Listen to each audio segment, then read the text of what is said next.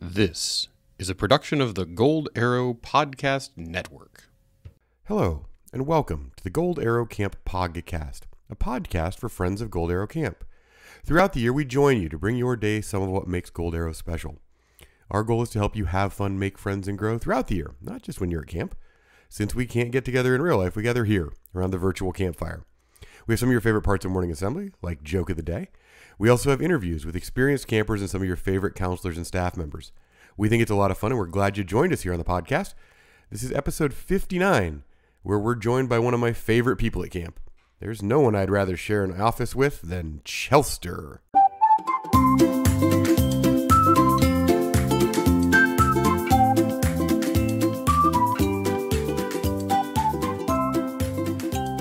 It's so much fun to be talking to the year-round staff at Gold Arrow Camp on the POG-Cast this year. If you haven't already listened, you can go back and check out the interviews I've already done with Cheerio, who's a year-round assistant director, and with Sunshine, who is our chief visionary officer. Both of those are available wherever you got this podcast, and both of those were really great shows that I really enjoyed. Today we have Chelster on the show, and she was amazing. If you're new to Gold Arrow Camp, Chelster is your main point of contact. But she's so much more than that. Chelsea's a walking history book about camp. She's also one of the nicest human beings on the planet. So here it is, my chat with Chelster. Oh, welcome to the podcast, Chelster. What's up, Chelster? Hi, how are you, Soy? I'm so good since we get to talk to each other. It makes my whole day better. I know, right? It is. Awesome. So let's get started with like the basics. This is hard to believe for anybody who knows anything about camp, but there are some people who might not know who you are and what you do for camp. So could you start by kind of telling us who you are and what you do for camp? Absolutely. So again, I'm Chelster. I've been at camp, I think this will be my 32nd year at camp. Holy moly. It's hard to believe because you're only 35, so that's really wild. I know. I started as a wee little child. And so my role at camp is I'm the director of camper and parent services. And I really focus on our first year families and making sure that our campers and our parents have a great camp experience, whether it's their first year or their 10th year at camp. So I focus a lot on that. So what that looks like heading into camp is like you're probably talking on the phone or video conferences with first year parents. Absolutely. What does that look like during camp? Because like a little behind the scenes action, you and I work in the same office at camp. Yes. So what are you doing during the summer at camp? So during the summer at camp, for example, if a first year parent calls and is just wondering how their child's doing at camp, I will go and check in with the counselors. I will check in with the camper if necessary and really find out how they're doing and then give the parent a call back just to reassure them, let them know how they're settling into camp. For other parents who are seasoned at camp but are just wondering how things are going, perhaps something happened right before the summer and they want to check in and make sure that their child is acclimating well at camp. And so I will talk with parents about that as well. That's awesome. So like you said, 32 years, which is a tremendously long amount of time. Yes, it is. At one it's place. Almost hard to say out loud. I know. So can you tell us a little bit of like your history and like how you came to be at camp? Yeah, absolutely. So my history starts pretty far back in that my parents met at Gold Arrow in the 60s. They were on staff and they both worked at camp for 5 years. And a lot of their best friends, even to this day, are people they met at camp, which is pretty amazing. That's so cool. And I know, isn't that great? And then I was a camper one summer when I was 9 in the early 80s. And it was great. I loved it. I was at camp for a month. I can remember the cabin I was in. I can remember driving motorboats and doing different things. So it was really cool, really long time ago. And then in college, I thought, heck, I'll try working at camp. My parents did that as a summer job when they were in college. So I'll give it a try. And it turned into every summer working at camp. And then after I graduated from college and was out in the real world for a little bit, decided that probably wasn't for me, and really wanted to get back to camp and was fortunate enough to work full time for camp. And my kids have grown up going to camp as well. So it's been great.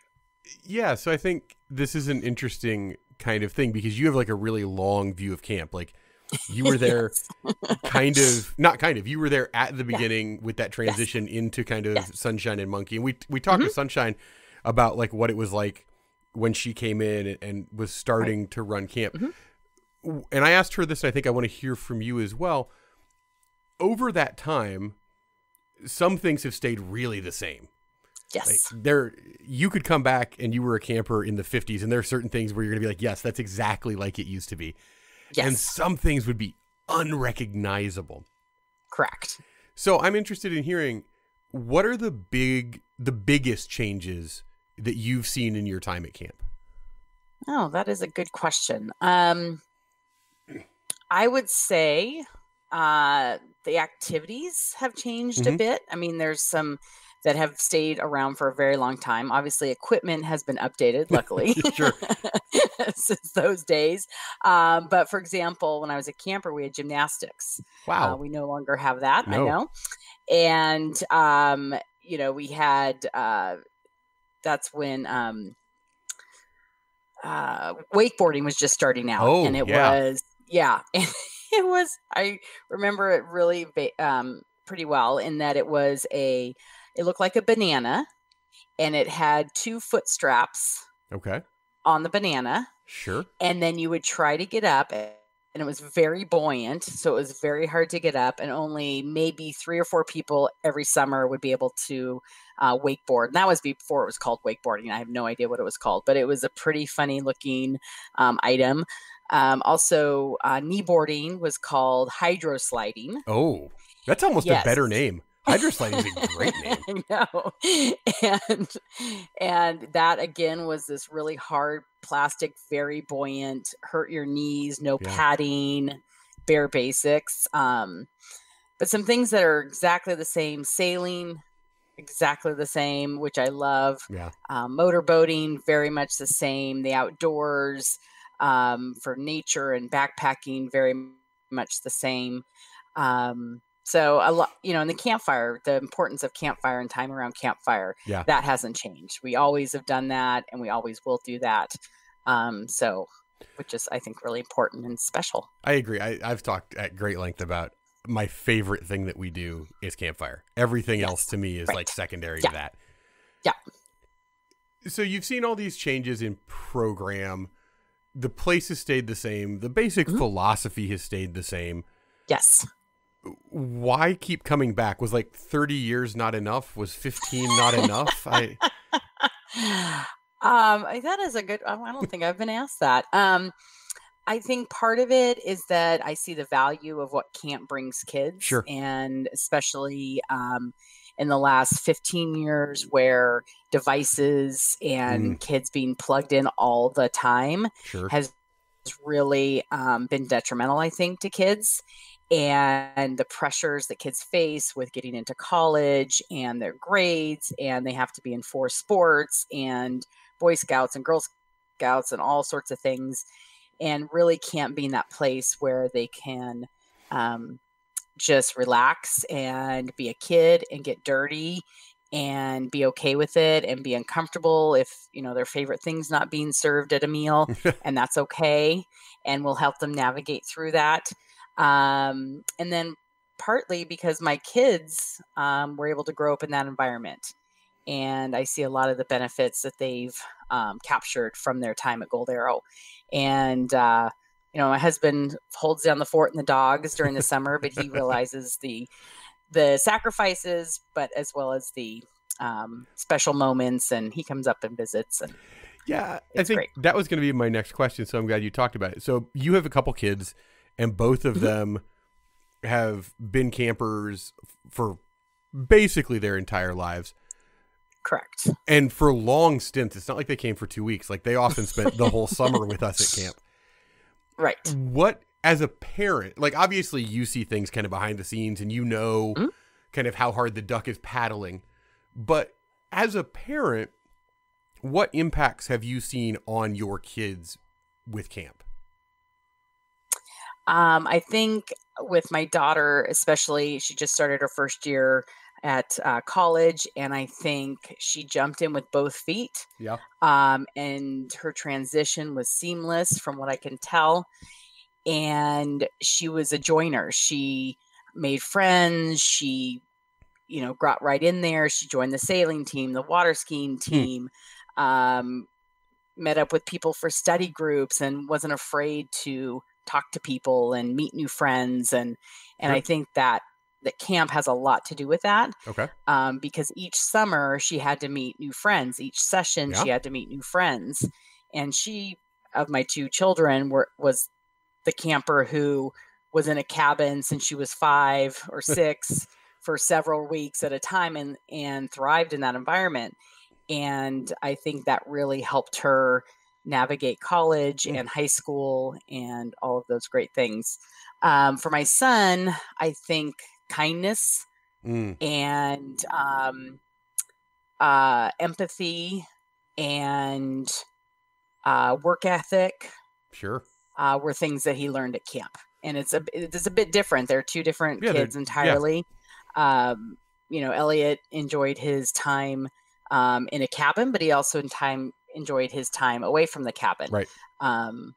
And benefited from both times during the summer. So, but he came away with a lot of great stuff as well. When you look back or look at camp currently, what's your absolute favorite thing at camp? We talked about campfires already, so you could say that if you wanted, but that feels like that would be cheating. Is it campfires? Mm-hmm. Okay, so what's your second favorite thing? I mean, that is a favorite, but I'm not going to cheat, and I'm going to think of a different one. Actually, I have a couple different times, and they're not during times where things are scheduled. It's right before breakfast when kids are starting to arrive. I like to sit right outside my office on the steps, as you know, and drink some coffee and just watch the interactions between the counselors and the campers to the campers with Henry the dog. And those interactions are they're priceless. And you really can learn a lot about what's happening and get, kind of the energy of camp and what's happening. Yeah. And then the same thing happens if I'm fortunate enough to be in the central area Chipmunk right after evening program before campfires begin. Yes. So when we're passing out marshmallows and popcorn and kids are getting back to their cabins, but they're having one last conversation with their friend in Chipmunk before they head back to their cabin, or they forgot their towel and at the waterfront, so their buddy offers to help them go down to the waterfront to retrieve it, or just different things that happen during those in-between moments that are unscheduled, and kids are talking to each other eye to eye. They're helping each other, and they're learning, whether they know it or not. No, I'm right there with you. I love the great advantage for us at camp as directors is that on the one hand, you're like a celebrity. Everybody knows who you are, which is nice for my ego. Well, more so you, but yes. Sure. But it feels good when everyone knows who you are. But the flip side is, because you're like always around, you're also kind of just like part of the furniture. If you or I is standing outside the dining porch, like kids truck by and it's not like I'm anything special. Like I'm just a guy who's always around. So you really get to observe kids in their natural environment, which I love, because I think when we interact with kids in a place away from camp where the world is not kid-centric, right? I think they interact, not that they put a mask on, but kids interact with adults in a certain way. And because they always see adults, you don't get to watch them really as they exist. But when you're a part of the furniture like we are, and I can just I can sit by Chipmunk's campfire ring and just watch kids for 25 minutes. I am in effect not there for them mentally. And so you get to see how they really interact. And for me, that's always a source of great joy and hopefulness, because like the kids are amazing. Like, I just want to like send an email to every parent like during the sessions, be like, I can't explain this to you and you'll never see it and my words won't work, but your kids are awesome. And they're like, they are naturally kind, and they are naturally inquisitive, and they are naturally adventurous. And when you put them in a setting where you strip away all of the other expectations and you just say to them, and we do on the first night, we say very openly, even to our, our campers who are in high school, we say, listen, you got 2 weeks and you get the rest of your life to be a grown up. So be a kid for 2 weeks. And they really embrace that. And then, like you said, we get to sit on the sides and watch it. And that's so much fun for me. Yeah, I totally agree. And I think, when you hear testimonials from our campers, our junior counselors, our teens, when they really are able to verbalize or, write down their thoughts and say that that's what they appreciate about camp, that they can just be who they want to be. They can be free. They can,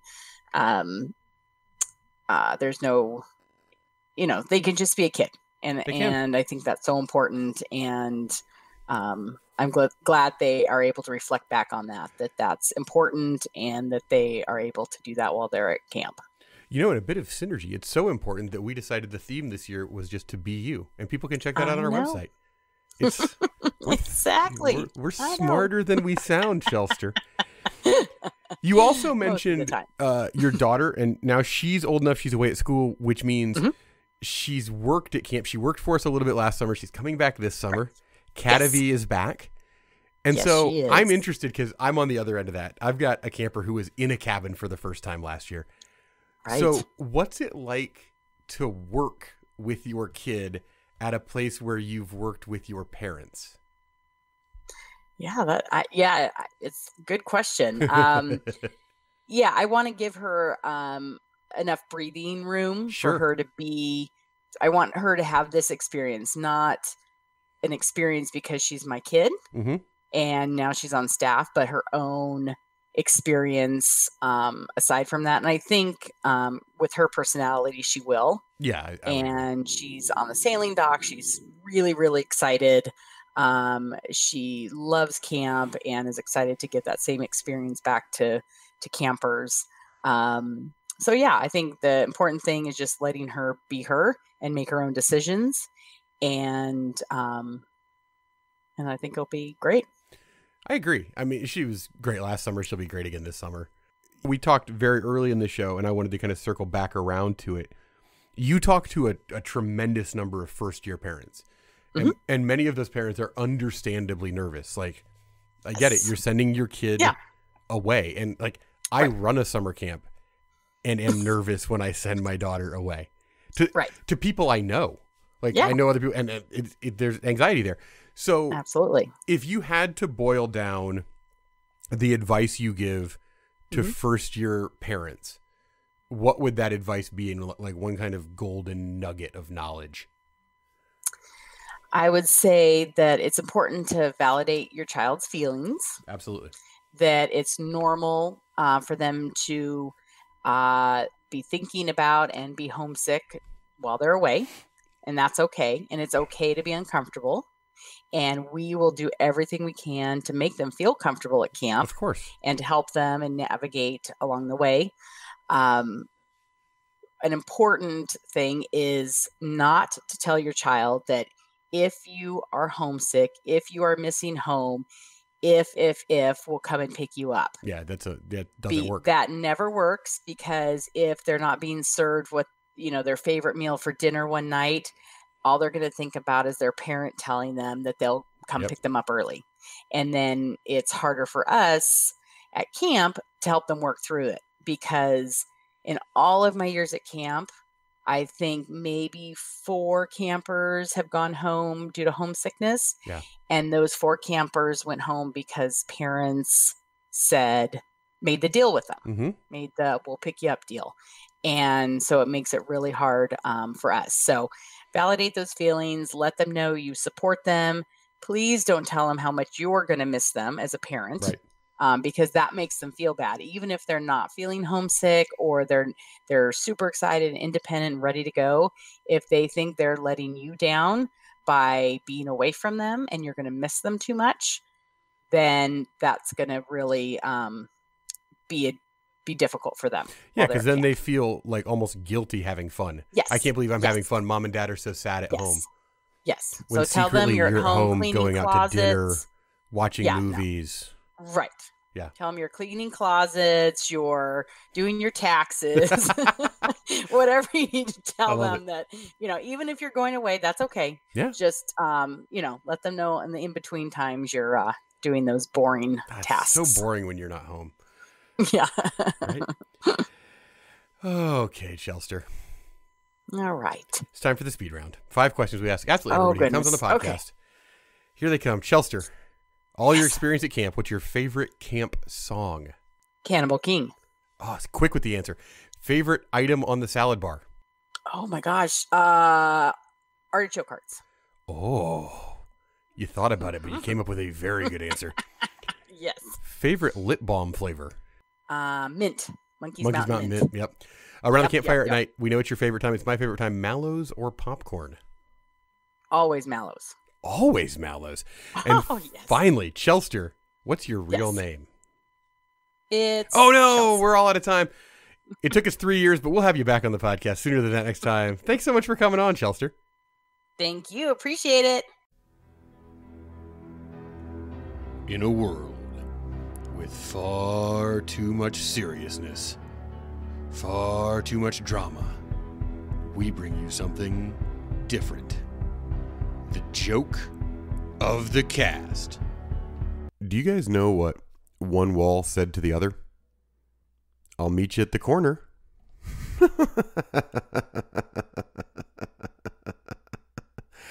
I liked that one.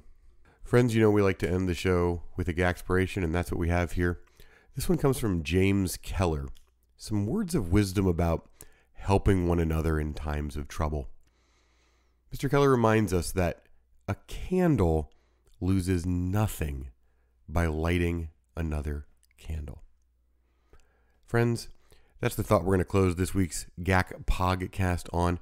Thank you so much for listening. I'm glad you did. If you like the podcast, please share it with somebody, rate it, and review it wherever you get podcasts so people can find it. We'd love to share the world of GAC with people outside of GAC. Thanks to Chelster for coming on the show. I really appreciate that. I'm Soy, and I'll save a marshmallow for you.